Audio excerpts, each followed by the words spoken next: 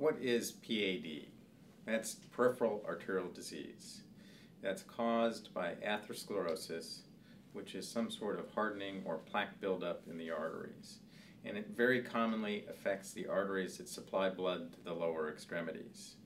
And that can cause either symptoms of leg heaviness, tiredness, aching, or cramping when you're trying to walk.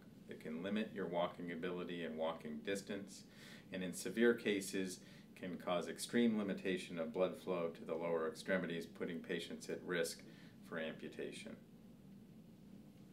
If you have symptoms of PAD, or you've been told by your doctor that you have PAD, then you should be seen by a vascular specialist, and we have a tremendous team here at New York Presbyterian Hospital. Patients with vascular disease risk factors may have PAD. Those risk factors include smoking, high blood pressure, diabetes, elevated cholesterol, and oftentimes a family history of cardiovascular diseases. The chances of getting PAD can be reduced by modifying your vascular disease risk factors. So if you smoke, that's the most important thing. You should definitely stop smoking.